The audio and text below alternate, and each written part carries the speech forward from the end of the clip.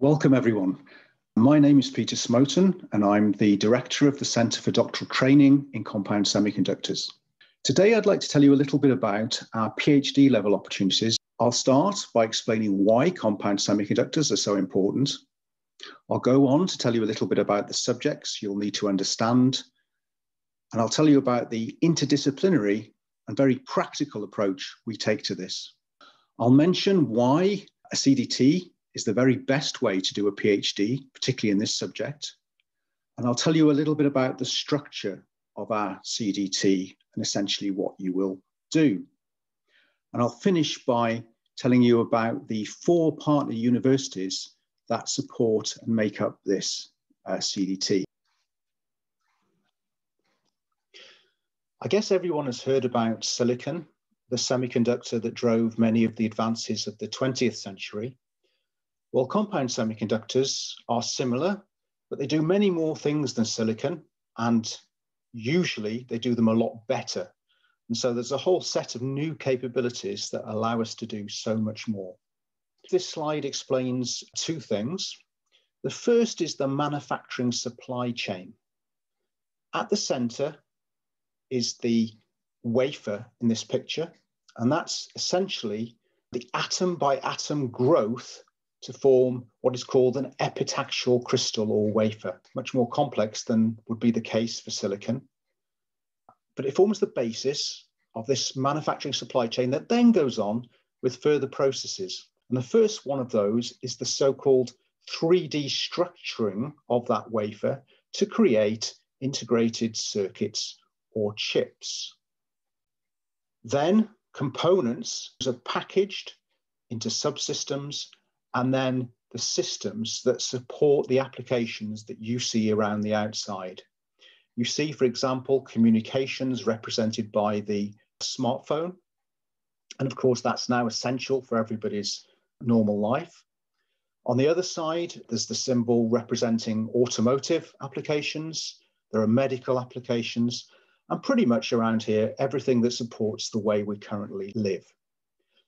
For a PhD, though, the picture also represents something that's probably more important, and that is that these applications are the key areas that the UK government and its research funders actually see as being the critical areas to do research on in the next 5 to 10 years.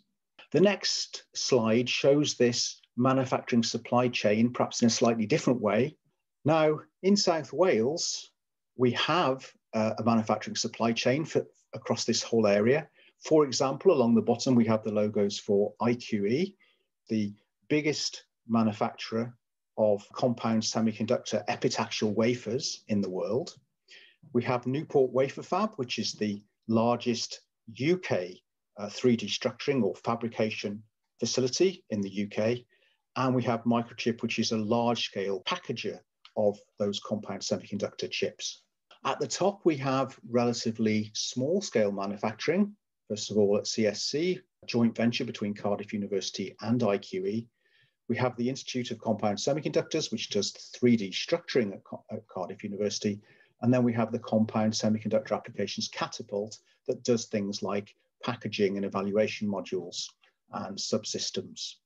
And so we've got a large-scale manufacturing supply chain. We've got a small-scale manufacturing supply chain.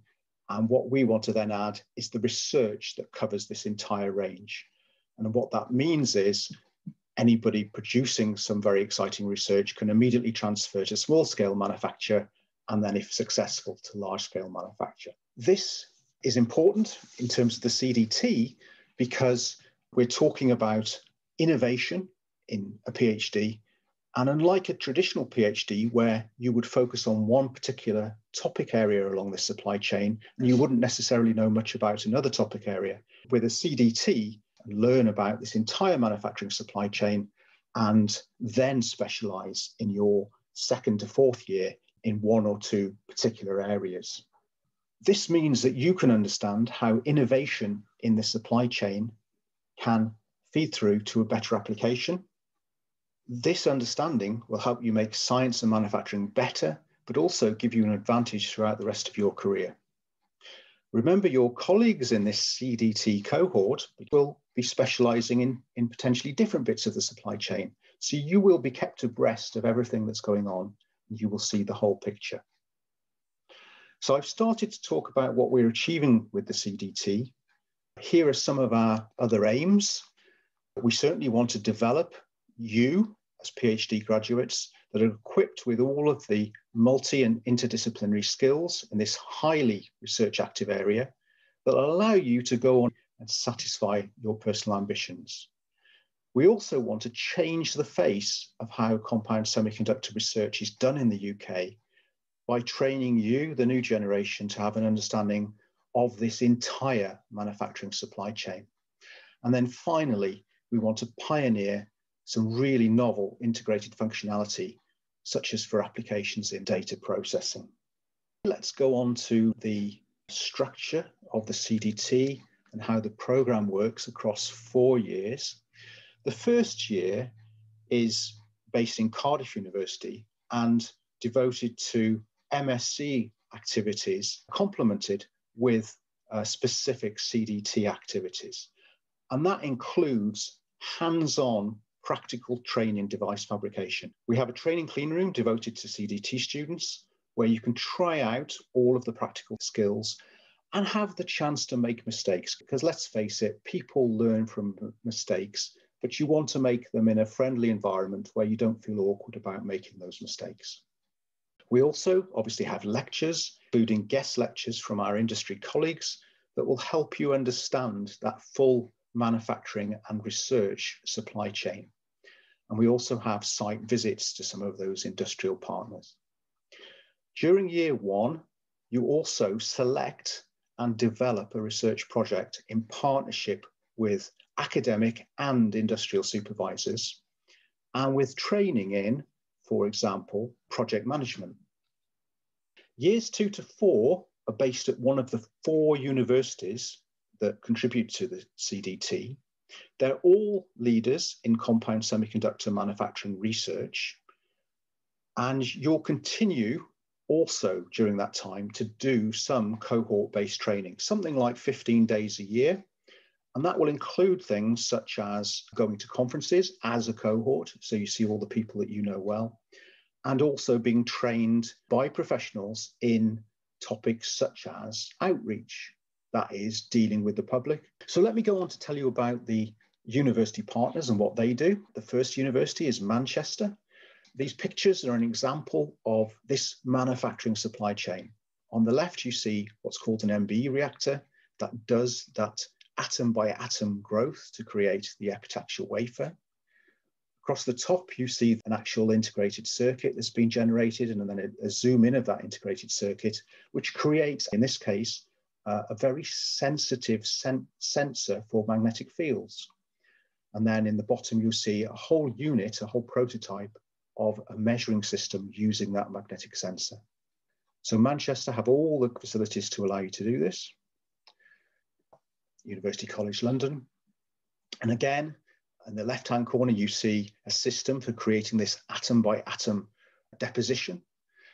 On the bottom left, you see a picture of what are so-called quantum dots. So these are features on the dimension of the electron wavelength that allow us to get some really novel functionality into our compound semiconductors.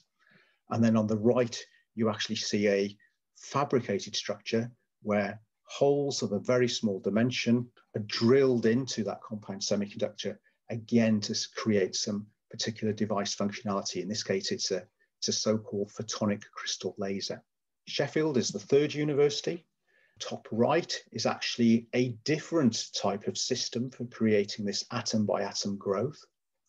Top left is actually a schematic of a particular type of device, structured layers of these compound semiconductors, which have been fabricated by the 3D structuring to create particular functionality.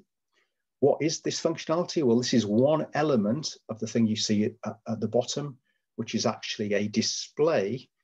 And what you're seeing in that display is a whole line of pixels illuminated on the left, and in the middle, a different line of pixels illuminated, and then on the right, a single pixel illuminated. These pixels in this display, though, in this case, are not just illumination, creating a picture. They are also able to transmit data at very high rates. So your display is actually also sending data to you from the internet. And then finally, Cardiff and what you can do. And on the top left, we've got a large scale wafer, which you can't see too much detail on that, but essentially there is something on this wafer, something like 18,000 devices, and then some test structures to perform particular functionality. In this case, it's the type of VCSEL that does facial recognition for things like smartphones. However, when you make these things and you make new types of device, you have to measure what you've got. And the bottom left is a characterization setup to do that in a completely automated sense. There's a zoom in the center of what we're looking at. In this case, it's one of these vertical cavity surface emitting lasers.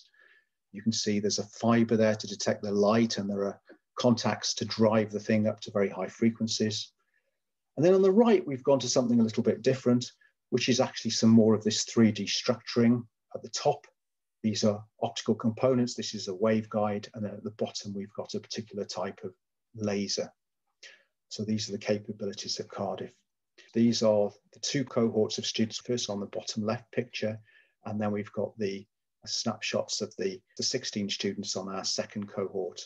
So if you're interested in finding out more, search on that web address at the top, and all I can do is encourage you to join us. Thank you.